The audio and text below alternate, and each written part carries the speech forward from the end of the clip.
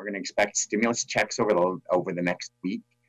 Depending on how you had your taxes established will dictate how you'll actually receive your check. Those that have been on direct deposit will continue to get the direct deposit, and you can look for your check that way.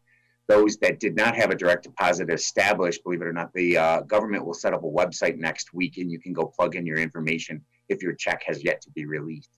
So I would recommend for those that are looking for a check and in the past have not had their dollars coming to them directly into their banking account, look for the website next week. And this will be able to be provided for you to basically go plug in your bank information to get the dollars to you faster.